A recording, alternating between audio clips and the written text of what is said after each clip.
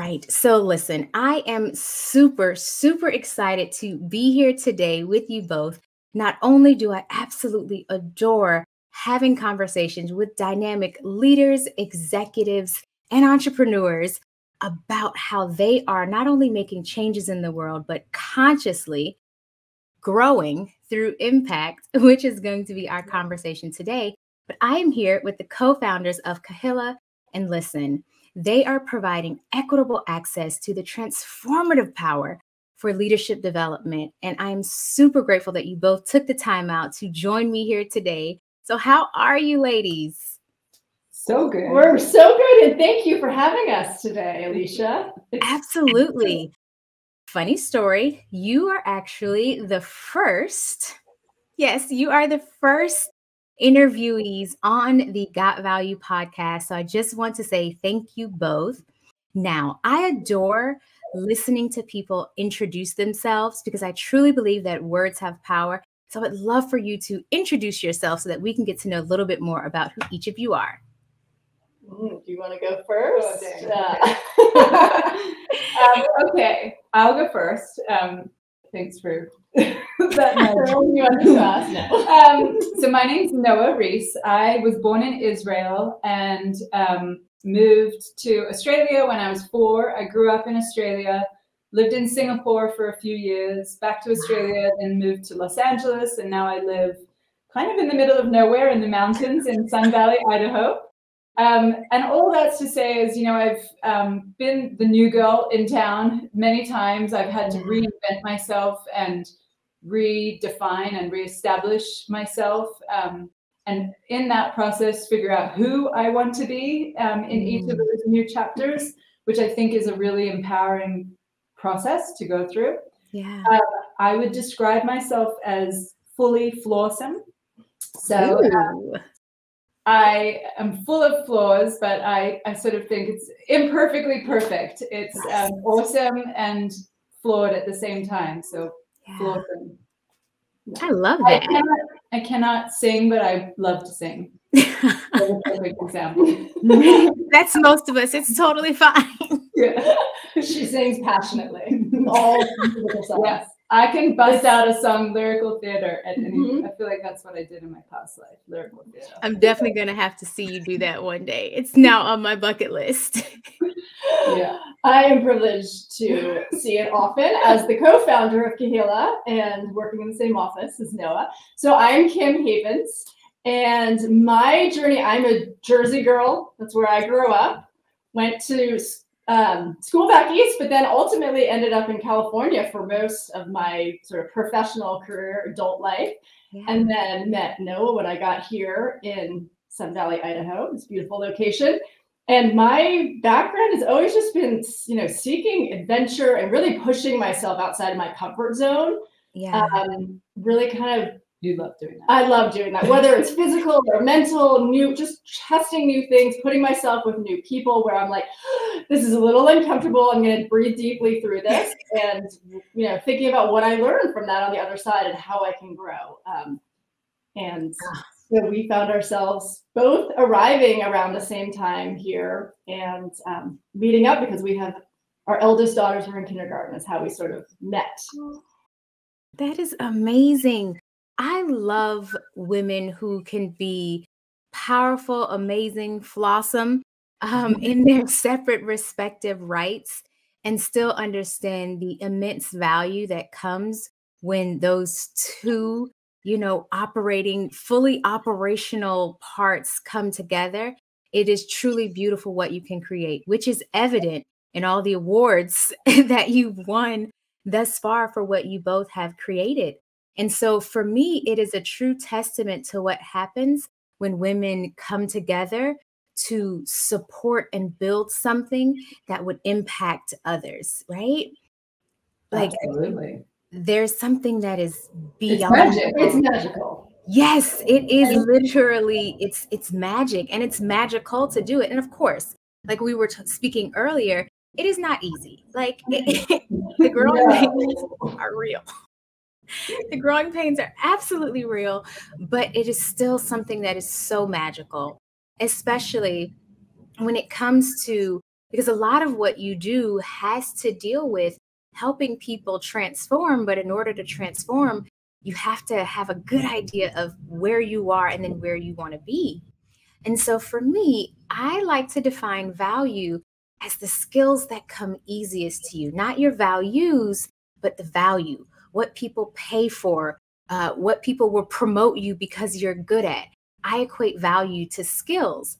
And so, what do you believe in this process with you both building out an award winning e learning platform? Like, what do you believe has been like the greatest value in each of you that has been super unique or that is super unique to your respective roles? Yeah, so You go first. Okay, I will start this one.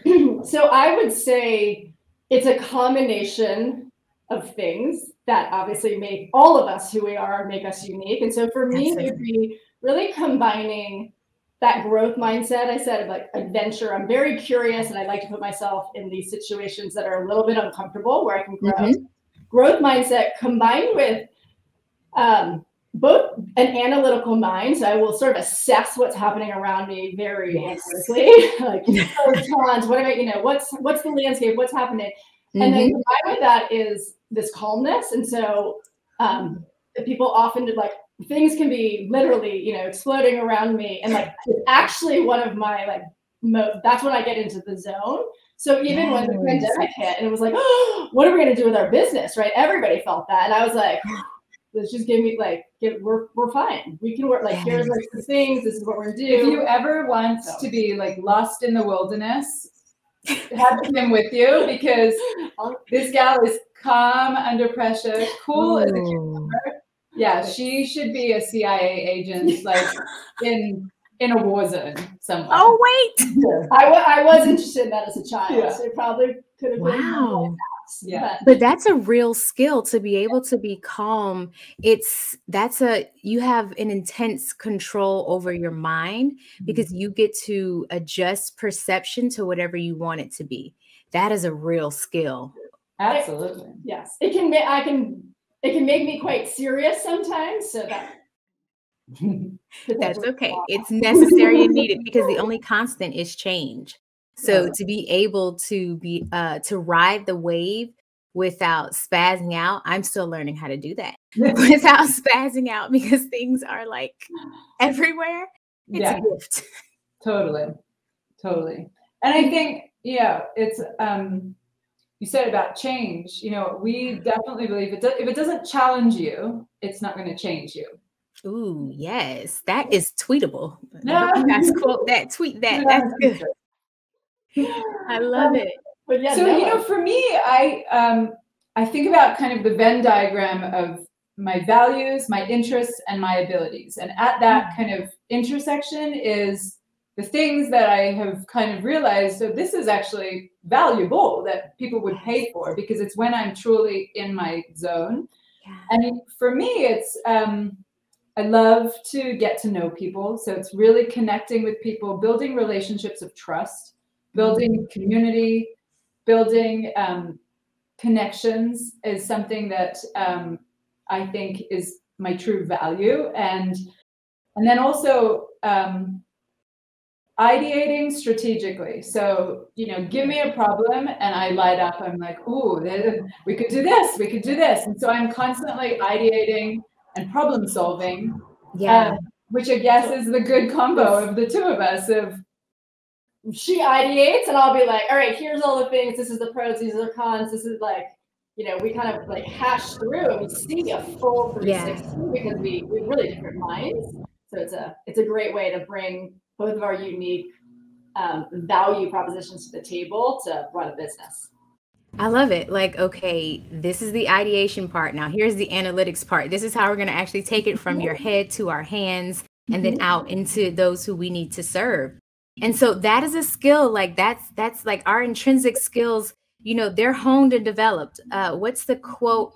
Hard work beats talent when talent doesn't work hard. So in my opinion, I believe like, okay, our value is something that, yes, is intrinsic to us. It's something that comes easy to us, but you still have to like hone it and develop it, right? And so, of course, since you have, an e-learning platform and that is one of your focuses, like how have you been developing your value and your intrinsic skills throughout the years? I think part of it is also, it comes over time. It's developing confidence. It's actually, I am good at this, and this is valuable, and being able to listen to yourself and stand in your true power. Yeah. And I don't think there's any way through the tunnel. There's no shortcuts. You just have, it's time. It's the other thing is really, it's the combination of grit and grace. So you have to obviously be committed to working hard, but it's also doing what feels graceful. So it's, rather than shoving square pegs into round, whatever the other kind of, I always model totally square pegs into round holes. Feel what feels graceful and do that again and again and again. And it's not, just gritting through something for the sake of it. It's gritting and hard work through something that feels graceful. Yeah. And we talk about that idea of the zone of genius, right? Like, where are we in flow? And really, again, you got to get tapped into what motivates you, what you're good at, why you're doing it. And really, it's great. You got, especially as you're younger, you got to kind of survey the whole scene. What are my strengths? What are my weaknesses? Right. But ultimately leaning more, all the research, leaning more into your strengths rather than trying to improve your weaknesses actually does make you stronger. And then you'll get into that zone. Right. So being graceful. I think constantly being curious. And again, as every year we get older and more knowledgeable, but we both had plenty of jobs in our careers where we were doing shitty tasks and shitty jobs, And there's no way through that though, because that also helps you identify, okay, I'm really not very good at this and I really don't enjoy it. I'm going to not do that anymore as my career expands. Or that issue, which I know a lot of people fall into, of like, I'm really competent. I'm okay at this. I can do it, but I hate it. And people keep asking me to do this thing, but I don't like it. And so, but you got to be self-aware, like, oh, what do I like? What don't I like? So you can realize, like, oh, just because I'm good at it doesn't mean I should do it. That doesn't doesn't make me excellent. It doesn't make me, the other thing we talk a lot about is, and we give to each other, and we look around us, is for feedback. We want that external feedback as well as being that internal. Yeah. And you said something too that I feel is one of the most important things that you can be as a human, which is curious. Because that curiosity, it allows you to discover things, and it's okay to decide that you don't like something. There's a book, Ask and It Is Given, by Esther and Sam Hicks. And I believe it's in chapter 22 or 23, where they were talking and they were saying, knowing what you don't want is actually the perfect position to be in, because then you get to get real curious about what you do want. It's okay to have a shitty job because you can say, this is definitely not it. So I don't think there's any bad job experience. It's an experience, and you learn whether you hated it or you loved it or was And I think approaching everything with curiosity, then, if it's this is a meh job, then you can be curious. Okay, well, what's above meh? And, ask for feedback with curiosity. How can I get even better at this thing that I love doing? If you're approaching it with curiosity, it takes the ego out, it takes the emotion out, and that's how you develop your value.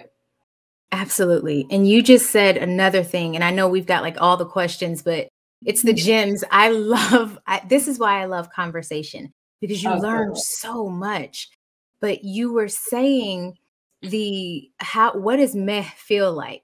And that's honestly, that's getting in tune with your body, because too many of us, we're like, well, I went to this college, I graduated with this degree. This is the job that I'm expected to go into, or this is the role I'm expected to fill. And I thought I wanted it, but it wasn't truly what I wanted. It was the expectation, right, from someone else that I felt like life with shoulds of you should do this. Yes. We meet women all the time. And then honestly, that just follow it. Oh, this was the path that was laid for me. This was the and path that people expect me to take. And it's hard. It is hard for people to break from what everyone has told them they should do. The other thing that I think is a bit of a kind of ugly secret nobody talks about is that so many of us just tell ourselves, I don't deserve more than meh. Oh. And so we've kind of stuffed down this, I'm not allowed to go after more than meh. I don't deserve more than meh for whatever reason that may be. Or on the flip side, I need to blow up my life to go find that thing and, you know, light my heart on fire, when it's actually part of it comes back to being curious of, okay, well, maybe it's the, you know, corporate job gives me job security. I can send my kids to college. I can put food on the table.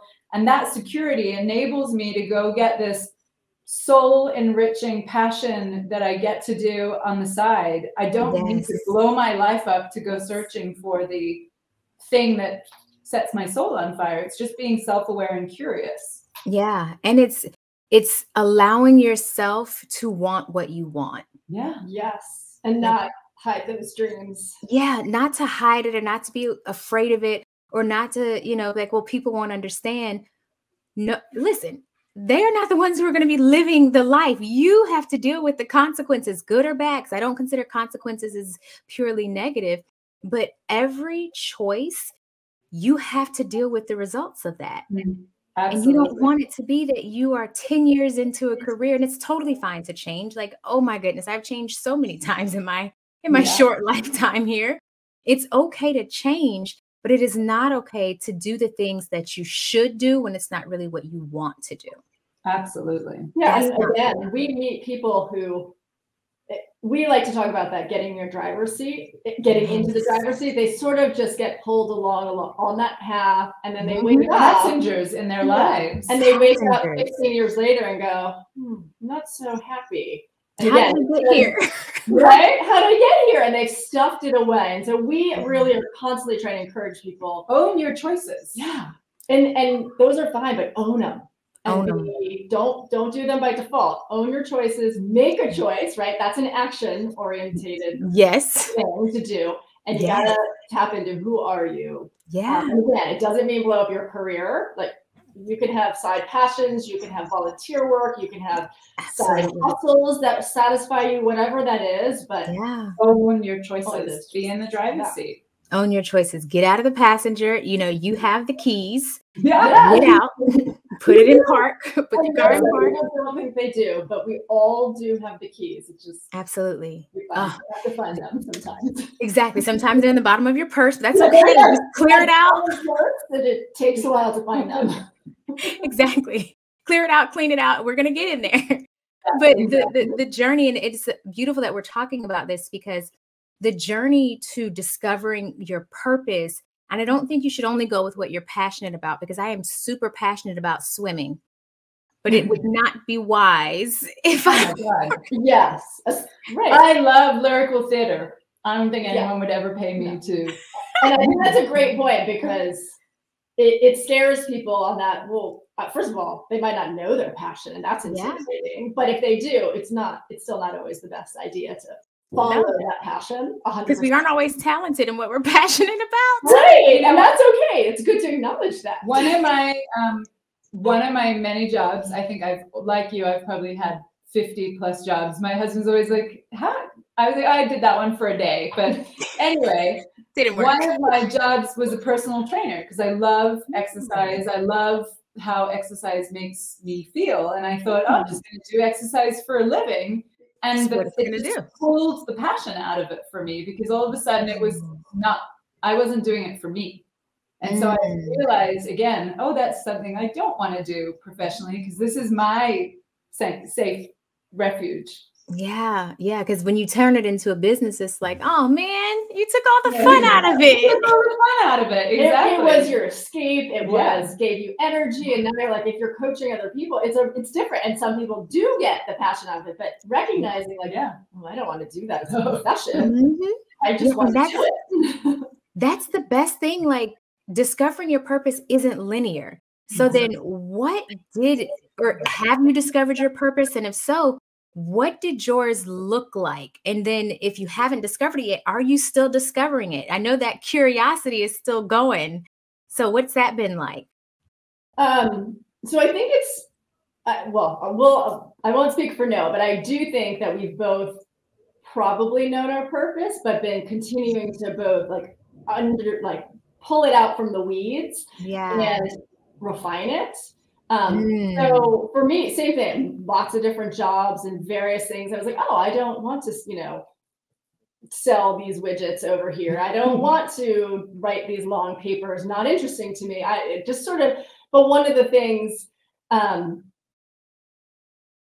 was the big thread through all of it is what I realized is actually this idea of equality and equity, and women, supporting women and holding them up has actually been my purpose. And that was sort of the thread that I noticed. I was like, every time I went into something, I was trying to find who are those women who can be peers and mentors and sponsors, and how do I help women below me come up? I love that. I love it. Oh, I love that. And what about you, Noah? Yeah, I think similarly, if I look back in the rearview mirror, since I'm in the driver's seat of the car, if I look in the rearview mirror, it's something that's always been there. And again, it's been gaining the confidence to really stand in that power. Yeah. And whilst I know what my purpose is, I'm constantly refining it. We are both so committed to continuous learning, continuous development. And so it's not, first of all, it's not a destination, it's a journey for us. It's very much something that we love, the process of fulfilling this purpose. Absolutely. And even though we both had such different careers, we've kind of arrived at this same purpose, which is seeing equity and seeing all of us live to our full potential. Yeah. And, after my last career, I was a founder of a company and, had something not go as I wanted it to. And I was kind of laying on the floor, like, I'm done. I'm just going to, go and bake banana bread for the rest of my life. And so be it. I don't get to have any more dreams, basically. Like, I used my card. And I remember Kim was like, well, what's next? And it was Kim who gave me the audacity to think I get to have a what's next. And then I started looking, as she said, under the weeds of, oh, what is what's next for me? And how do I want to do something that feels of service, that lights me up, that I get to stand in my power? And it's a constant growth and development process, but it definitely has been a journey. That is, I believe, one of the most powerful things that a friend can do when they see that, hey, I've now come to a fork in the road where I absolutely cannot go back because there is a barricaded wall there with, rabid pit bulls. Yeah. So I cannot go back. I don't see a path forward, but they can ask a simple question of, well, what's next? And not in a pressured way, but just in a like, hey, not that you're looking for someone to give you permission, but it does feel good when someone gives you permission. Like, hey, you can keep dreaming. You get to keep thinking. Like, as long as you're living, there's still more chances. Like, I mean, I agree with that. I've never understood one day at 65, I'm just going to sit on the couch. I mean, it's one thing if you've got other pursuits, but my goodness, many of us are going to live to our 90s, 100, who knows? I mean, what are you going to do for 50 years, right? Yes. I'm at least living until I'm 85. Like, I just think there's always something to do and grow and learn, and it's so interesting. And we've both really, in this last 2 and a bit years of, being shoulder to shoulder with our members in learning and development, we've both really leaned into this notion that life happens in chapters, and this is what's happening in this chapter. So it takes the pressure off. This has to be the thing for the next, however many years. There's no permanence to these things. It's just this constant journey of building your narrative and authoring that next chapter for yourself. And chapters are all different lengths, so you don't have to think, oh gosh, it's 5 years, it's 10. It's okay. Just be present in this moment of what's this next goal you're going towards. Oh, I needed that. life happens in chapters. That it really just it released some things for me just now. Thank you. Yeah, it takes so much pressure off the table, because I think, especially, I see a kindred spirit in you of you're committed to greatness. But part of that, the problem with that is we're also put pressure on ourselves to be perfect, which doesn't exist. So take perfect off the table, and it's just greatness for this season, for this chapter. And enjoy it. There's something beautiful about being present in the moments, or like you said, present in the chapter that you're in, acknowledging that there will be twists, turns, just like in a regular book chapter. And you get to ask yourself, what's next? If and when that chapter comes to an end, like what's next? And it will come to an end. Exactly. You can, there's always a next. And so you don't have to know what that next is today. Yeah, I like that. There is always a next. So then do you think, or do you believe that like your purpose evolves? Like as we evolve, do you think your purpose evolves too? I do. I think there are people who probably are born knowing exactly what their purpose is, but I don't think that's true for most people. Although maybe again, it's there, and it's just we gotta go through the journey to sort of find it. Yeah, but I do think it evolves. It evolves and it expands, and it expands and contracts. Yeah, it's I feel like it's a bit of a living totally. But like I think in saying that, we have our North Star, and that so the North Star doesn't really change, but how we get there is somewhat organic in shape. Yeah, it's so purpose. You define purpose as a living organism. Yeah, it changes, it adjusts, but the North Star is still there. I love that. I love that. You're gonna find I love a lot of things. I am love like in human form. So I really do love a lot of things. So prepare yourself. But if you had to, thank you. If you had to like sum up like what you believe like your life's mission is in one sentence, and I know that might be a little hard. What would it be if it just one sentence? If you had to, sum it up. Okay, I'll give you one sentence, and then the expanded version. Then can I give you the why? Because I think why is very important. Okay. Why is of utmost importance. So for me, it's equity in the workplace. Okay. Life's mission. I love it. Equity in the workplace.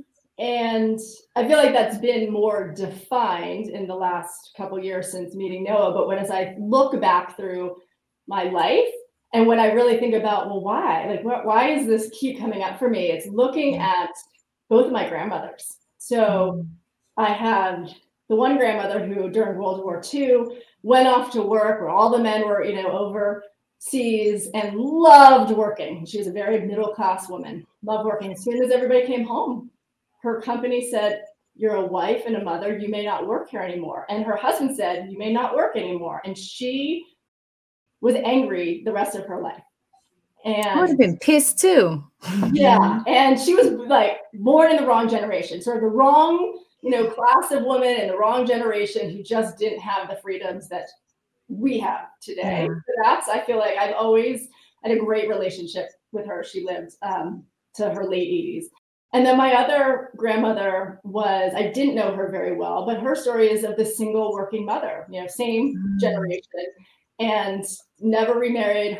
She had 2 young children when her husband died, and it was a really hard life. And again, like that lack of support and community for her was awful. And so just to know that like where they came from and like where we are today, and then having 2 daughters, thinking about what it can look like for them. So yeah, I love it. The why is what keeps you moving when everything says lay down. Yes, because the why helps you get back up. We get on the floor sometimes on those days, and then you just remember like, hey, the women before us did not always have these opportunities to make a difference, and so let's do our part. Yeah, it's okay. Get on the floor, cry it out if you need to. Wipe your tears off and say, okay, I'm gonna get up now. Yeah, totally.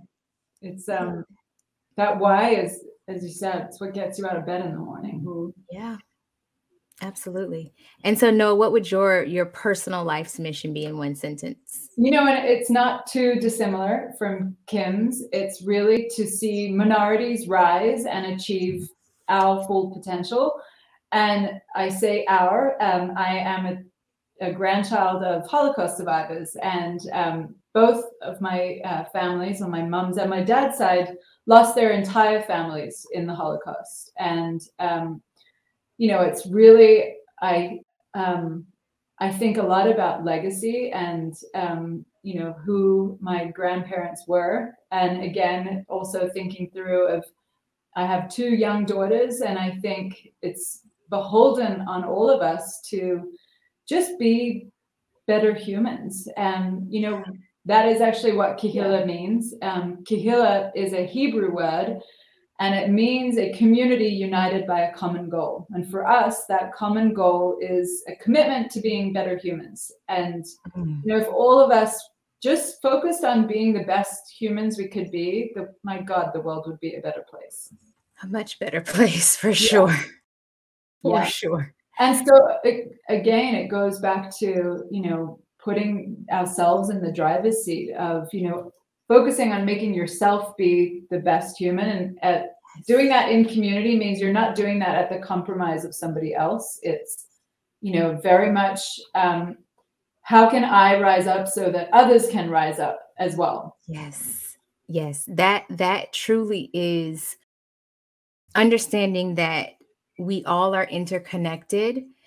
If we can understand and come to that as a human, that what I do to this person will affect me down here or over here, or even right now, because we are all connected, I truly do believe we'll make better choices. And no one's perfect, right? We're not saying be perfect, but we are saying be human. Mm-hmm. Think about how your actions and choices and decisions will affect someone else, and do your best to make a better choice. Yeah. It won't always be the best choice, but make a better choice. Yeah. It's one of the quotes when I was in high school that one of my male professors would always say is, he would say, "He who gets behind in a race will forever remain behind or run faster." And what he was always explaining, and I would always say, well, she who gets behind in a race will forever remain behind or run faster too. And I would always position it and rebut him and say, but sometimes you need extra help to run faster. Because I may not know, if I am not a professional runner, which I'm absolutely not. If I'm not a professional runner, I may not know what tips or what strategies or different ways to elongate my running time, or how I can, you know, build up my endurance. So with, you know, Kahilla's award, with the award-winning e-learning platform that you have, that is built for women by women, which I absolutely love. Anything that is for women and by women has a special place in my heart. You're doing just that. And you both founded the organization combining that content, that community, and also the coaching aspect, which too many people forget is a necessary, you know, needed necessary component. But you've combined that in order to disrupt the status quo. So how has the vision for the organization changed and grown since your founding? Or has it not changed and it's just been expanding? What's that been like? So the vision, I don't think the vision has changed, because it's always been about helping people achieve their full potential. But the journey there has shifted. So when we first started, we were a kind of direct to consumer, a B2C company.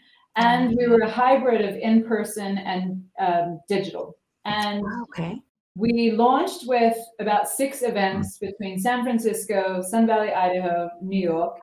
And then in the summer of 2019, we had this event in Sun Valley. And a couple things happened. One, we had about just under 100 people show up. And we realized, well, we can't boil the ocean. We're not really going to be able to make change in the world, you know, 100 people at a time. Yeah. And we also had people asking us for invoices from their, so that they could get reimbursed by their corporation.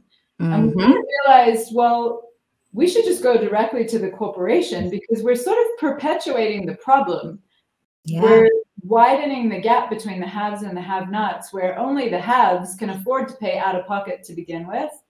And people shouldn't have to pay out of pocket for their own development because it ultimately improves the bottom line of the company if Absolutely. their employees are more productive, more innovative, greater sense of well-being. And so we decided to shift to digital and B2B and go directly to corporations. And so that happened right before the pandemic, serendipitously. Timing is everything. Timing is everything. Yes. And, we now work with some of the world's best companies and helping them to really retain and advance the diverse talent that they have. Wow. It's amazing how you because most of us, we can't predict the future. We can do our best by creating what we want, but most of us can't predict the future. So being able to be in position for what was coming next, doing so out of I'm going to say servant, but I don't mean it in a derogatory way because I truly believe that every leader is a servant. But doing so with a servant leader heart, in that, how can I not continue to be the problem that I say I'm trying to dispel? Like, to be able to do that, recognizing that, hey, what we've built and what we've created has merit. It has value. It will change and transform things. But the way we're doing it won't get us to that goal. And being able to shift and move and adjust in a way that was kind of easier, that made even more sense and helped with the bottom line, that is brilliance. And that came again through curiosity. We're constantly looking, researching, and asking questions. So we had so many conversations with women across the US. And as we dug in, that's when that light bulb went off of, we're perpetuating a problem. This is not okay. And we went back to the drawing board and we really changed our business model and how we work with people, so that we were not a part of the problem. And you said servant leadership. That is 100% our modality. We are constantly thinking, how can we be of better service to our members, to our customers, to our team? How can we help them, and set up the systems and the conditions for success so that they can succeed? Yeah. And that's constantly what we're tinkering with. Yes. Well, you are tinkering well, truly. You are definitely tinkering well, because you're literally, like, our values solve problems, and then those solutions become the products that we can sell. And studies, and these are studies that I know you ladies have done because you're in the trenches doing it. But there truly isn't a measurable return on investment when companies empower their female employees. Kind of like if you teach a girl to read, you educate an entire community. Same thing there. So what do you believe in? You tapped into it a little bit, but what do you believe are some of the best ways that women can leverage that learning and development, those learning and development opportunities, so that they can excel in their careers? Because many times, I remember when I worked in corporate America, I asked one time, and that changed the trajectory of my career, for them to invest in my development by paying for my Scrum Master certification. It is how I, became a project manager. It is how I was able to, and mind you, I think I was like 24 when I asked him. I'm like, hey, we're not coming in on time and on budget. If you train me to be a project manager, if you bring in someone to train me, I'll give you 3 years, I'll stay for 3 years, but I also want you to then pay for my certification as a Scrum Master, and then I'll help us come in on time and on budget. Mind you, I had no clue how I was going to do any of that. That's okay. You figured it out along the way. It was a hypothesis that I was putting out there. You don't ask, you don't get. Yeah, that is a real thing. So is that how you suggest women, leverage that? Open your mouth and ask? It's part of it. Okay. For sure. So you got to ask. Yeah. I think you also need to, probably a step back from that, is set some goals. Again, in this chapter, what are your goals? What would you like to accomplish? And then what's creating that action plan? How am I going to get there? So breaking it down to things you can measure and actually do and not be overwhelmed with. But once you have that, then you can start to make those asks like, oh, well, I need this. I need help from this person. I need to go to my manager and say, I want this special training. And then explain why you need that and want it. I think it also goes back to get in the driver's seat. Don't wait to have life happen to you. Make life happen for you. And it's, not waiting to be tapped on the shoulder for the promotion, for the pay raise. Ask for it. Tell them, like, here's all the things that I have accomplished in the last, 12 months in my role. Here's what my role was, what I was hired for. And it's not just showing up and doing your job that's going to get you a promotion. It's way you go above and beyond. And so, be intentional with going above and beyond. Build relationships, strategically network horizontally, vertically, laterally, up, down. Because I think, again, people hire people, people buy from people. And so it's all about, who you know. One of our favorite mentors in this community, her name's Pamela Everhart, she always says, always be connected. And so I think it's so important to really strategically build relationships of trust and of mutual benefit. So it's not just about, what can I get from you, but it's what can I give you? How can I be of service to you so that, 9 months down the line, I can make a withdrawal from the bank that builds trust that I've built with you. I can make a withdrawal. I like that. And you said always be connecting. Connected. Always be connected. Yep. And connecting, right? Yes. So you're going to have to continue to grow your network, but you also need to foster those relationships you have and make sure they're healthy and strong.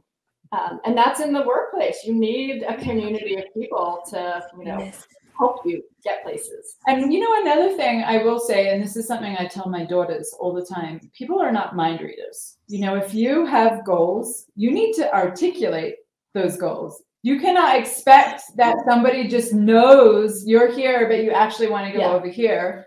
People are not mind readers. And so when my daughters have a squabble and a kerfuffle between the two of them, and it's, okay, well, did you tell her that you were upset she stole your shoes? No. Okay, well, she's not a mind reader. You need to tell her. And I think it's the same thing applies in the place. You have to articulate goals. And I think so, especially as women, if you're in a culture where especially if it's predominantly male bosses, have seen many women tap out. Oh, you have kids, you kind of either stop progressing in your career, you never ask anymore, or you actually quit and you stay at home. You need to be very explicit because you are actually helping to shift the culture. And so you need to tell people, actually, this is what I want. Yeah, I may have had kids. It doesn't actually influence what doesn't change my ambition. My ambition's still here. I went into my boss when I was in my late 20s and said, so I'd just like to tell you I'm extremely ambitious and I'd like your job. Help me. What are the skills I need to get there? And he just felt this change. But he really respected it. He was like, I have never heard that because honestly, most women say have kids, Kim, and I hadn't had children yet. He was like, they just drop out. So are you sure? I mean, he said some really inappropriate things, but at the end, like we worked that out, and he didn't know, and he made assumptions about me because I was a young woman that eventually I would tap out of the workforce. And it's mind-boggling. And here's the thing. I believe every stay-at-home mom is way stronger than I will ever be. I could not do their job. I do not want their job. Kudos to you. Hats off. It is the hardest job ever. I was home for 12 weeks and I didn't think me and my daughter were going to make it out alive. It was so hard. I would look at her some days and I'm like, people really do this like times 5 and times 4 and times 3. I was just looking at her like, how am I going to make it through? Oh my God. And so I agree with you, making it known that I can do multiple things. I can be an amazing mom and a really great parent. And I am also letting you know that this is the career trajectory that I want to have. This Yeah. is And what by I the want way, to look like. that people are not mind readers, that also applies at home. Because if you want to have a full career and full personal life, you need to ask for help. You need to articulate to your whoever is in your support team, okay, I need you to do this so that I can do this. I need this. Or some days it's just I want a hug. Like I'm at a really hard day. I want a hug. They're not my yeah. And I think there's so much power in just actually standing in your power and articulating your wants and needs. Yeah. And I do love that people aren't mind readers, because there's this meme going around where there's this video of a mom and a dad getting ready to leave the house. And the mom is running around all crazy looking for shoes and socks and getting people dressed and all the things.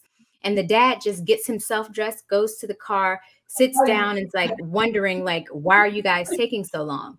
And it's like, I am not into just, blaming or shaming women, but I am into use your voice to articulate your needs and to be clear about what your requirements are. You can absolutely tell your partner, hey, we've got 2 children. You do one, I do the other. Or if let's say you only have one, I need you to help pack the bag or help fix the meals while I get said person dressed. You shouldn't just take on everything because I am woman, hear me roar. Lies. We are humans. We need help. Open your mouth. Use your voice box. Yeah, absolutely. We couldn't agree more with you. It's just you need to get, nobody's a mind reader. You need to explain what you need, what your objectives are, and when you need help. Or you're a partner, especially if you have a partner, you're in a partnership. You got to talk through how you handle all of those home family relationship tasks. And I think sometimes we tell ourselves, oh, just do it, whether it's, I'm just going to be the one taking notes in the meeting at the office, or, I'll just do the thing. I don't want to, I'm just going to do it. And they'll notice. I'll get the gold stars. They'll notice, but they won't notice unless you either ask for help or they'll just assume you're fine with it. Yeah, because you said nothing. So if you don't say that, hey, this bothers me, or not, you don't even have to go from this bothers me. You can just say, hey, let's see if we can alternate who takes notes in the meeting, because the notes have to be taken. So can we just alternate who takes the notes? And if they say, well, no, then okay, unfortunately, because I want to ensure that I am producing what we desire, I won't be able to continue to take notes. I'm so sorry. Maybe we can have one of our assistants come in to ensure that they grab all the notes. Yeah. Don't get all, pissy and like, well, I'm just not going to do it. Calm down. Yeah. It's not personal. Also, sometimes we also have to acknowledge, sometimes we make things mean things that they don't mean. I don't have a problem taking notes in the meeting because it means I get to be in control of what is remembered in the meeting. So there's that way of looking at it. I think it's just, again, being in control of the pen in your hand of what meaning you give things. Your perspective. Yes, definitely. Yeah. And go ahead, Kim. I was just going to quickly say, I'm sure there's some people who are thinking, oh, well, it's probably easy for all of you. You seem like extroverts and it's easy for you to speak up. But I'll just say that was not the case for me. As first of all, I'm not really an extrovert. I'm technically probably more of an introvert or ambivert, but I'm an introvert. Yeah. But I had to learn to use my voice. I was not that outspoken when I was 20. And so I practiced, and that's again, or as a child, I probably didn't speak at all. And so I had to, there were around who pushed me to use my voice, and I had to do that. And so if it's really uncomfortable for anybody listening, remember it's a skill to be able to speak up and be confident, but it's really important to make sure that's how you get into the driver's seat. Is you've got to have that confidence and you've got to find your voice. Absolutely. Otherwise, I wouldn't be there. That part, you will have to learn how to use your voice. You will. And it brings me to my last question, in that there's this notion of professional insecurity where you feel insecure, kind of like the whole imposter syndrome. And I'm trying to decide whether or not I want to agree to the definition, because sometimes too, when you put a name on something, it might not necessarily be what it truly is for you. But because there's a name on it and because so many people are believing it, you take it into yourself and like, oh yeah, no, this is me. So I'm not sure if if I believe in it myself just yet. I'm working through it because I'm a human and I get to work through things at my own pace. But Yeah. do you believe that professional insecurity is a thing? And if so, like, how have you dealt with it if you've experienced it? And then how do you help others manage theirs, if you believe it's even a thing? 100% we believe it's a thing. So let's start there. We do. 100%. We both experienced it. We show up as confident beings, but there are times where we're like, oh my God, how are we gonna do this? And we're really lucky. We have a friendship where one of us will be on the cliff and the other one's talking them back down. We got this. We'll figure it out. Come back. Yeah, so find that buddy who can talk you off the cliff. I think that's really important, because it's real, and that the feeling of I need to work, all night because I'm gonna, like, my boss just expects that. Again, this goes back to, did you make that up in your head, or does your boss really expect that, or did you just create that story? Or maybe your boss is just writing an email at 11 p.m. so he can get it off his mind so that he doesn't forget it. That doesn't mean you have to reply at 11 p.m. That's the story. So I feel like sometimes the stories that you create the insecurities you have. And sometimes they're probably very valid, but having the people that you can hash that out with, and then reminders to have your personal boundaries, and think about what you're good at, right? Going back to that value. What do you bring to the table, and really be confident in why you got hired, why you're in this role. There was a reason you were hired. Yeah. I also go back to that idea of curiosity of, why am I feeling this way? What is this? What's coming up here? Sometimes I'm like, oh, it's 11:30 p.m. I'm exhausted and I'm catastrophizing because nothing good ever happens in my mind after 11 p.m. And so now I'm like, okay, it's 11:30. I gotta stop. I'm just gonna give myself, tomorrow's a new day, and I can put my insecurity away that way. And I can remind myself that what I'm feeling isn't fact. And I can separate the emotion that I'm spinning. It's not fact. And I can just, okay. And so constantly get curious and see if there's fact in there. And if there's fact, maybe go ask some trusted people for feedback. How can I do this better? And then, for other people, it's also shining a mirror up to them and reminding them of what you see in them. Coaching is so important in our culture, and often we will see some magic in someone in our team who they don't see that in themselves. And Kim and I, very different personalities, we will both say, she has something that we need to uncover. And so it's holding that mirror up to other people and reminding them of what you see in them. And then holding their hand as they kind of go through the fire and go through that growth zone. The other thing that we like to remind everyone, and we remind ourselves all the time, is why not you? Why not us? Why, right? So say that to yourself. Why not me? When you're feeling insecure, and especially with these, if you have big dreams and goals, why not? It could be any. Yeah. Why not me? Yeah. Why does it have to be over there? Why not me? I love it. Why not me? I think we all should ask ourselves that. Why not me? Why can't I be the person who gets the promotion, or the person who learns this really, really tough, coding language? I mean, not me, but for other people, why not? Yeah, totally. If it's what you want, why? And just because you can't see it does not mean you can't be it. And so, I think for many of us, we did not have role models of women who were trying to juggle personal and professional. And we think, oh, it's too hard. I'm just not even going to try. It's too hard to have a big professional dream and show up as a good mother at the same time. But just because you can't see it doesn't mean you can't be it. And so why not do? Oh, someone has to lead the way. Yeah. That part. We are going to drop the mic right there. This conversation was so good. Thank you. Oh, thank you so much. Just really quick, where can we stay connected with you, follow you, do all the things? You can follow us on LinkedIn. That is where we both are most prominently. And then www.kahilla.com. Funnily enough, most auto captions call it tequila, but that is not that. It is. It's KAHILLA.com. Ah, yes.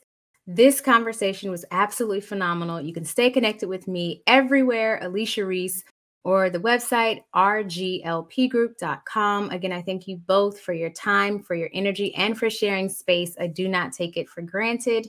And I'm super grateful for both of you joining me. So until next time on the Got Value podcast, and we will see you guys soon. Thanks so much for having us. Bye. Thank you for joining us on the Got Value podcast. Remember, there is true value in purpose, and the greatest discovery of your life will be exactly what yours is. Stay connected with us at gotvaluenation.com.